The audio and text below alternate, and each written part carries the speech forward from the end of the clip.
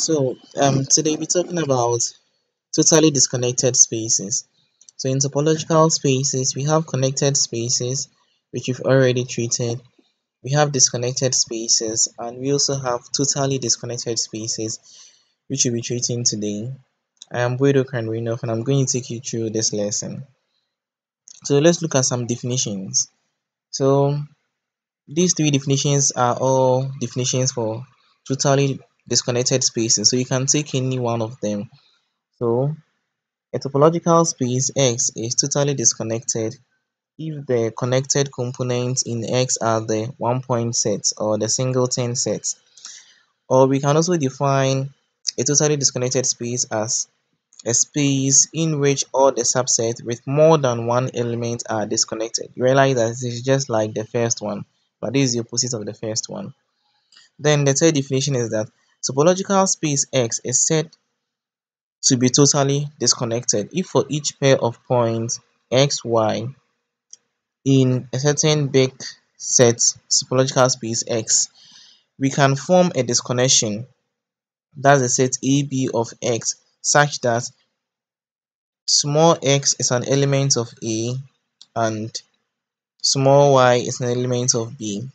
So don't worry, okay, I know the definition is a bit confusing. I'll illustrate that one with examples very soon. So because the theorems will also help us use and understand the definition. That's why I want us to go through the properties and the theorems. So the properties and theorems. Every discrete space is totally disconnected. And we also see every totally disconnected space is a Hausdorff space. And this is because all one-point sets are closed. And the third one is that the components of a totally disconnected space are its singleton sets. So we'll be going through the definition very soon. The examples of totally disconnected spaces, we have the discrete spaces, rational numbers, irrational numbers, Cantor sets, and the Cantor spaces. So now let's find out why we say the discrete space is totally disconnected. So if you could remember, we said that for a totally disconnected spaces, one of the theorem is that all the single points are closed. And you know, in topological spaces, let's just have a quick revision. When you're talking about a closed set, so we said a topological space. When you're talking about a closed set, we said a set A is closed in a topological space if X minus A is open. That means can find a topological space style. So for instance, when we have a topological space, we have our X to be, let's say, A, B, C, and we have tau to be phi X, A, B, and AB. So you realize that with this topological space, for instance, we can say BC is closed. And the reason we can say BC is closed is that when you take the full set X minus our BC, it will give us A. And you realize that A is found in our topological space. So when this condition is satisfied, then we say our topological space is closed. So let's look at what we are doing. So with what we are doing, where is my PDF? Alright. So we are trying to find out the reason why the discrete space is totally disconnected. But remember that there is a theorem here which states that every totally disconnected space is a Hausdorff space, and this is because all one-point sets are closed. And you also realize that we said every discrete space is totally disconnected, so we are explaining why. So you realize that when you have this, when you take the 3-point set S equals ABC, if you take this topological space tau equals phi x A, B, and C, we know that for a topological space, these two sets should always be members of it, even though that we don't have a topological space. And when you take our singleton sets, you realize that all the singleton sets should be closed. So that means when you take AB, its corresponding open set should be BC.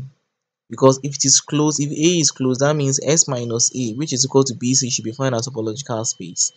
When you take B, B should be closed. So that means x minus b, which is equal to AC, should be found here. So that's why we have this one here.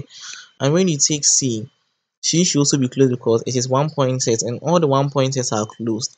So that means x minus c, which is equal to AB, should be found at topological space.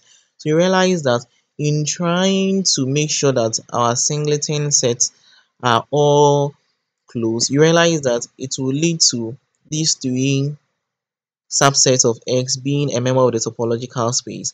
And when we try to look at all the members here, realize that they are all subsets of X equals ABC, which is the discrete topology. So that's the reason why all discrete topology, all discrete space are totally disconnected. Alright, so here we can see that every singleton set is closed, as I said. So you can see that, you remember when you're talking about disconnected spaces. Let's take a small revision. I like to revise my students a lot. So when you talk about disconnected spaces,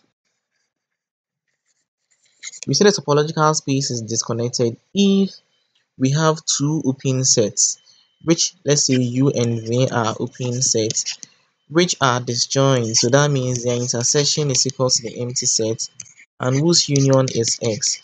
So when we have this condition being met, then we see our topological space is disconnected. So from the definition of totally disconnected spaces, you realize that with that one, we have more than two pair giving us our disconnectedness. So it makes it totally disconnected. So for instance, if you look at our set A, we can name our set A to be ABC and realize that ABC is from our topological space. So you realize that this set A alone make our topological space disconnected. This B alone makes it disconnected because the intersection of these two is equal to the empty set and the union of these two is equal to X. This C alone also makes our set what? Disconnected. So you realize that because those sets here, because A is a set, B is a set, C is a set, which are making our topological space disconnected are more than one, then we can say that A, B, C form a disconnection of X. So since A, B, C form a disconnection of X, then we say that our discrete space is totally disconnected. So do you now see how we get it? Yeah, total disconnected spaces. So thank you. That's it for the total disconnected spaces. It's very simple.